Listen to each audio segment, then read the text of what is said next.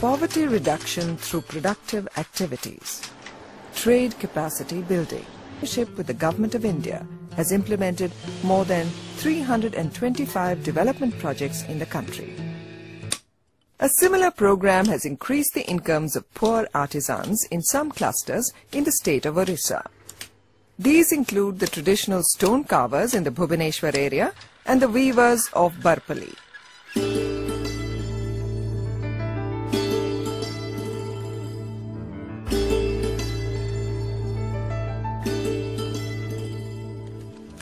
Even these women now earn more. They stay stitching them with fine sticks and selling them to village-level traders. These stitched leaves pass through a chain of traders and are finally pressed into plates and bowls. Another separate initiative has been the Cane and Bamboo Technology Center. Located in Guwahati, this institution has been conducting training programs, developing new products. All these initiatives have helped generate employment and increase rural incomes. All in all, the cluster development approach has helped to strengthen as many as 22 MSME clusters.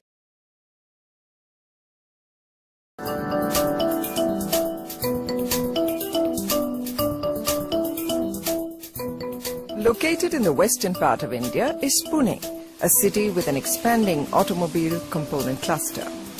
The cluster has long felt the need to enhance its global competitiveness. There's a sea change in all these units, apart from improving employee motivation. And what is special is that all improvements are being articulated through participatory institutions like quality circles, small groups and safety committees. The program has had a dramatic impact on quality and productivity. For instance, in this enterprise, apart from Pune, this program is being implemented in similar auto components clusters in Chennai, Jamshedpur, Indore and Bangalore. All these clusters are now responding better to the needs of the demanding automobile manufacturing companies.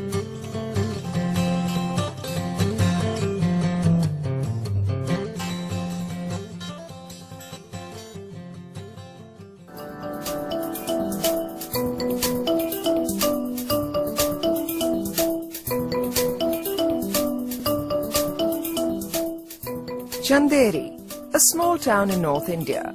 Output, 40% of exports, employing 60 million people, creating 1.3 million jobs every year and produce more to the evolution of an backbone of the local economy.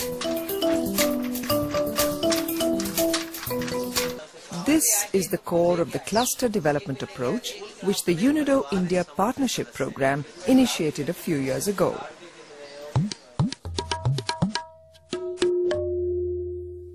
Weavers have now formed their own groups.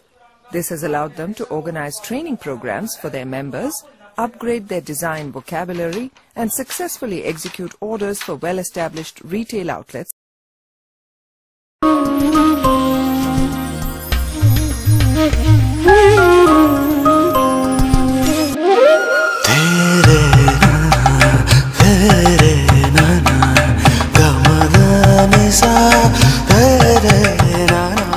Let us now take a look at the intricate process of silk weaving art, which would give us an insight as to why these saris have become so famous throughout the world.